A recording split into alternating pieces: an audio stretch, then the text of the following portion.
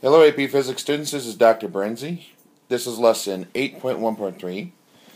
Our objective for our objective for this lesson is that we're going to be able to explain why concrete boats and paper clips can float, and we're going to be able to calculate the weight of a battleship without putting it on a scale.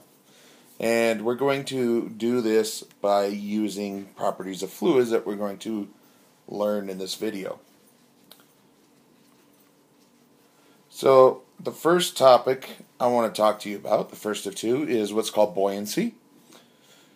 And buoyancy is a property of a phenomenon, where when you immerse a body in water, it seems to weigh less in water than it does in air. And this property, or this phenomenon, is called buoyancy. And a sort of a corollary to that is that if the body actually ends up being less dense than the liquid, then the body is actually going to float on the top of the surface of the liquid. And of course we're used to that, and seeing that in everyday life, because we have, inner tubes and stuff like that you can put to float on water, and those little inflatable armbands that you can put on, your little brother or sister so that they won't drown when they go into the community swimming pool. So these are all things that take advantage of this thing called buoyancy. Now, one of the first people in recorded history to study buoyancy was a Greek mathematician named Archimedes, and he lived in a town called Syracuse. In the first century, second century BCE, and he discovered a principle about the interaction between bodies, solid bodies, and fluids.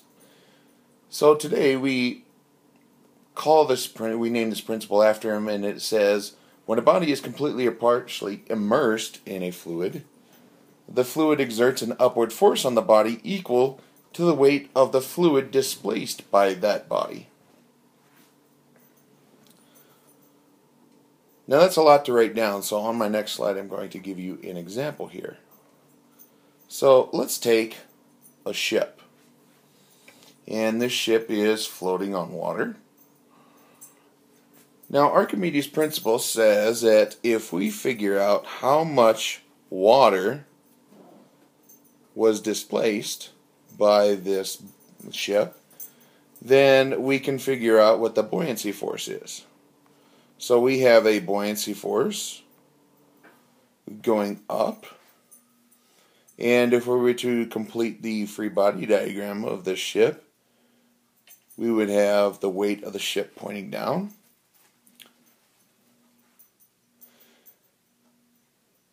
And basically Archimedes' principle says that the weight of the ship is going to be balanced by the buoyancy force, which is the amount of weight of displaced H2O. So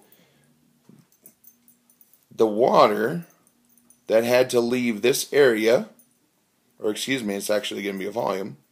So the amount of water that left this volume, its weight is going to equal this buoyancy force that pushes up on the ship.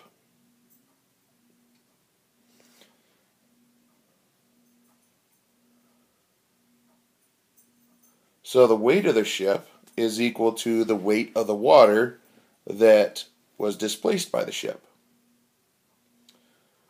And if I want to figure out the mass of that water that was displaced by the ship, I will take the density of the liquid times the volume times little g.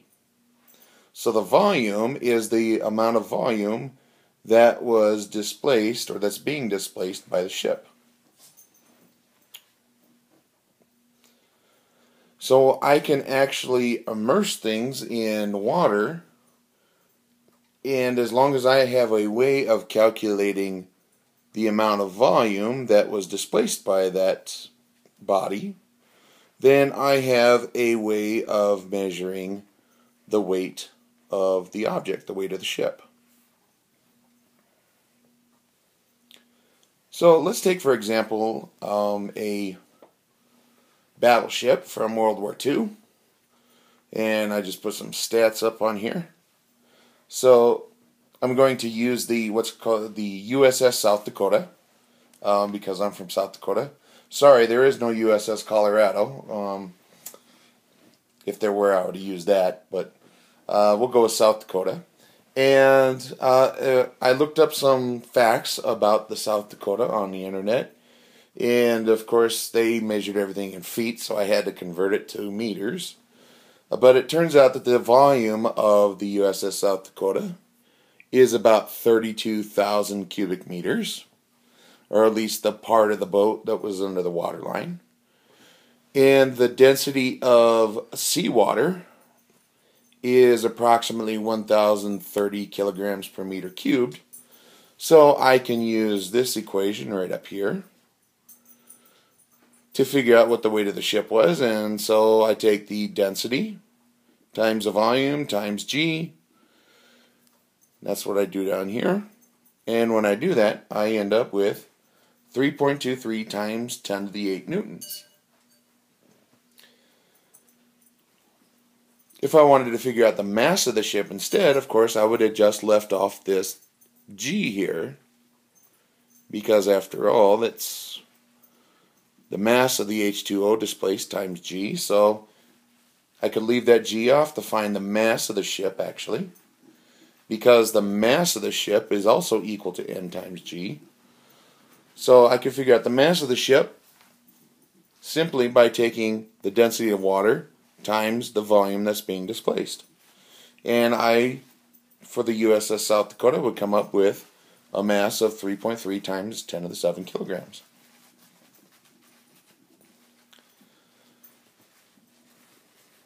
Sometimes another application of using buoyancy to weigh things is that you will have a tub. I mean, of course, we couldn't put a battleship in a tub, but if you put like say a heavy object that you could fit into a tub, and if you knew the volume of the tub or the shape of the tub, you can actually figure out. Usually what you'll do is you'll have a water level before the ship or before the object is placed in the water, and then after the object's placed in the water, this water level will rise, and you can use that change in water level to measure the amount of volume of water that had to be displaced. And if you're able to do that, then you can actually figure out what the weight of your object is as well. But I think with ships, they actually have to figure out what the volume is underneath the water line. And I don't think there's like a tub that they can put them in or anything like that. But I might be wrong. Maybe when they were in dock or something like that, they put that in, but I don't know. Anyway, moving on. So that's about buoyancy. And then I want to also, one more thing about buoyancy that I forgot about. I want you to think about this because I'm going to put it down as a concept question for tomorrow. So, normally concrete is denser than water. I should have put denser. Anyway, denser. Maybe we're going to have a debate about what that... I'll have to look that up, but I'm pretty sure it's denser than water. So it normally sinks. However, every year civil engineering students across the nation compete in a concrete canoe race. So what in the world makes this possible? Oh, hey, I got an email. So I want you to think about that, and then on the concept questions, I want you to answer that question. And we might end up with a lively discussion tomorrow about how that works. Okay, so the second and last topic I want to talk to you about today is about surface tension. And this is another property of liquids. Any liquid will have what's called surface tension. But some liquids have greater surface tension than others. It all depends on the molecular structure of that liquid. Water happens to be something that has a lot of surface tension. But what is surface tension? Let me get into that. So molecules in a liquid are attracted to other molecules in the liquid. Okay. So if you had a water molecule here, it would be attracted in each direction by all of the other water molecules around it. Okay, so it turns out that the net force on a molecule in the bulk of the volume or the bulk of the liquid is going to be 0, right? Because it's equal in every direction, so the net force is 0. But on the surface, that changes. Because we don't have molecules up here that are attracting it, it turns out that the molecules on the surface of the liquid are going to experience a couple of things here. Number one, they're going to experience a net downward force, so they're going to be attracted back into the bulk of the liquid. And then the other consequence is that there's going to be the neighbors to the left tugging it this way, and the neighbors tugging it to the right that way. And if you could imagine a piece of string, if you're tugging to the left and you're tugging to the right, you're putting that under tension. So we say that the surface of a liquid experiences surface tension. And that's why we call it that.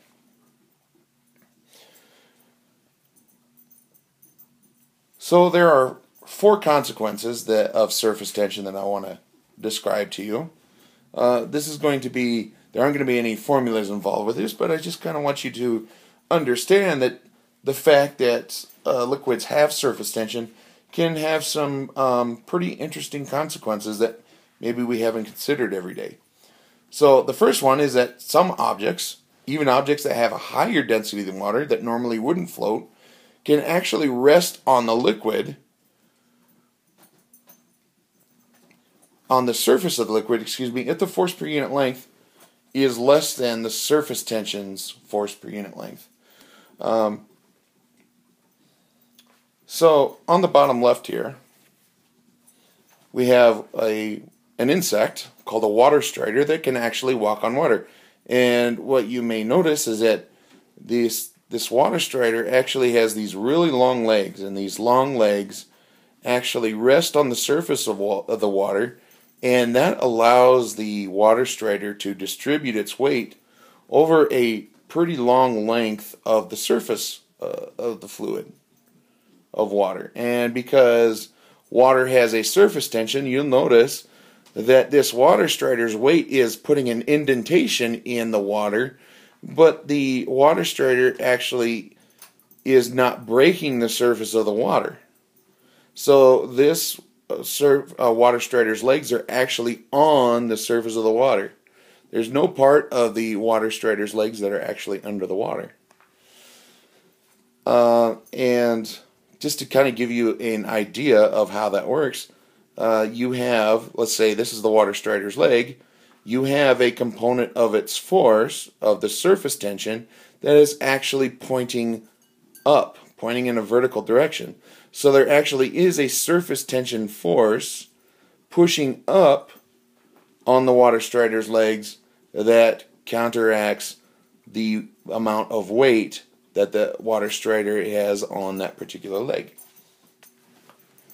So that's how water striders can actually walk across water, even though they have a higher density than the water does.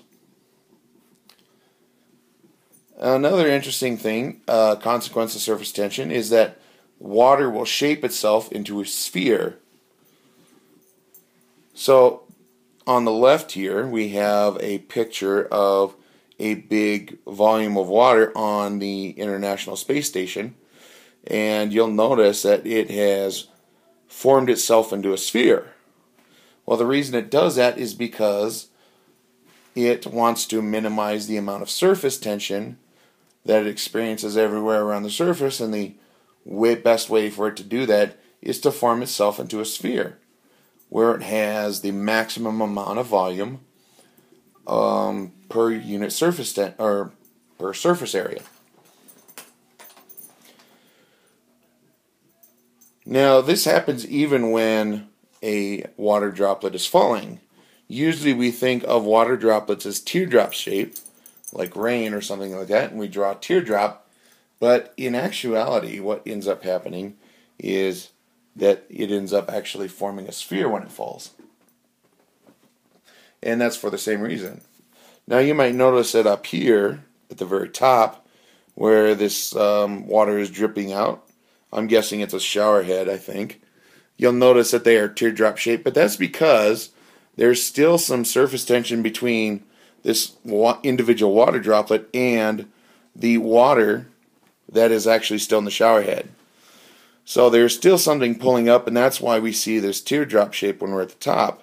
But once it actually starts falling, you'll see that all of these water droplets down here are actually spherical. They don't keep that teardrop shape. So a little bit of a myth busted, I suppose. Alright, another consequence of surface tension is that fabrics, we can actually design fabrics that are waterproof and breathable. Well, what do we mean by that? We don't want water, like say you're going camping or backpacking or hiking, you don't want the rainwater to get in and just totally soak you. But on the other hand, you want it to be breathable so that the water vapor off of your body can evaporate into the air. So people actually design fabrics with very small pores, very small spaces in between the threads that will allow water vapor, which is the stuff over here on the left, it'll allow water vapor to escape and go through the pores, whereas larger water droplets will not be able to get in because these threads, there are too many threads to break the surface tension of the water droplet. So that's another consequence of surface tension, is that we can design fabrics that are waterproof and breathable.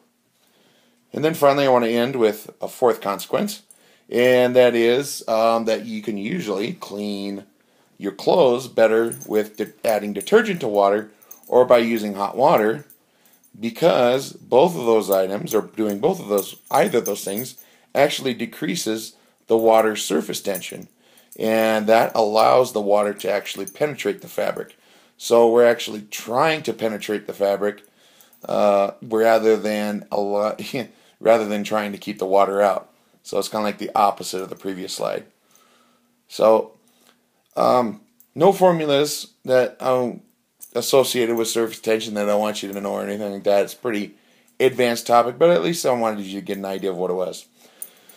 Alright, AP Physics class, I look forward to seeing you soon in class, and we will talk about buoyancy and work some problems that involve buoyancy, and get to know a little bit more about surface tension. Alright, talk to you then. Bye.